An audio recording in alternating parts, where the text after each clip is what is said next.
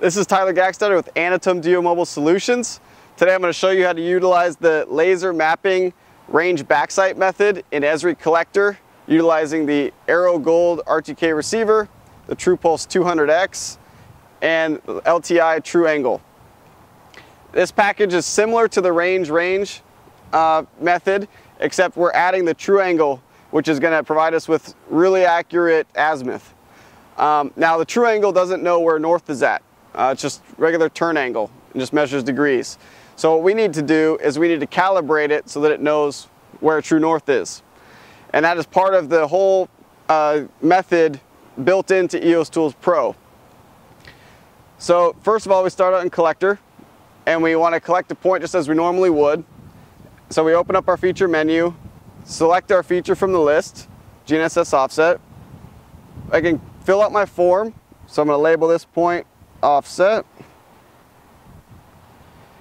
And then to actually do the offset, we got to press update position and then select offset from position. This is now going to call up EOS Tools Pro application, and it's going to throw us right into the offset method. Now, first thing we got to do is make sure we're in the right method. So we want range backsight offset. So make sure that's selected. And then we go on to step one. Now the overall workflow is going to be, I'm going to collect my control point here, and that's it. Then I'm going to move to my second control point, backsight it to this first control point, and then I can shoot my assets. So let's go ahead and log this. Just hit start. It's going to average 5 positions by default. Now I've got that. I can hit next. And it's going to ask me to log my second control point. So you're going to want to place a marker where you are now. And then pick up the system, move to your second location. Once you get there, set up your bipod legs, bubble up the range pull.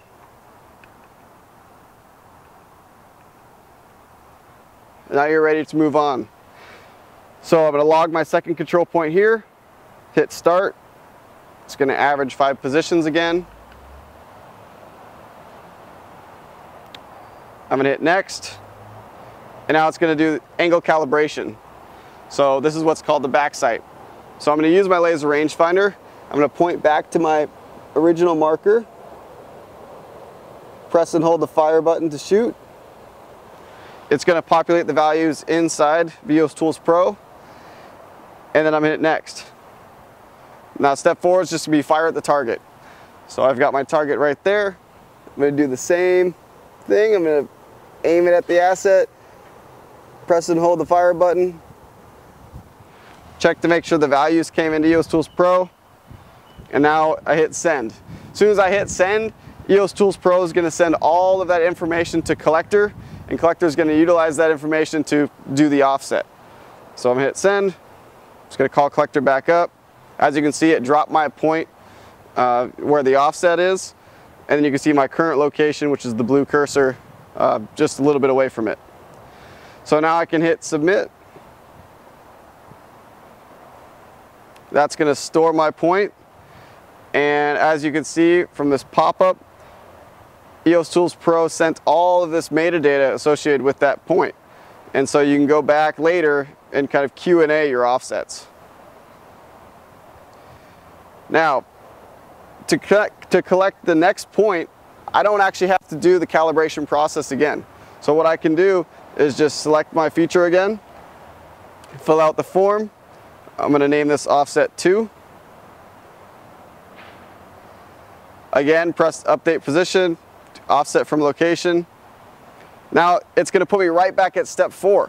So it remembers all the calculations and all the control points from that original point. So I can just fire at my next target. It's going to repopulate the form with the updated values. Hit send. And you can see it dropped it just on the other side of my other point. Hit submit, and I can continue that.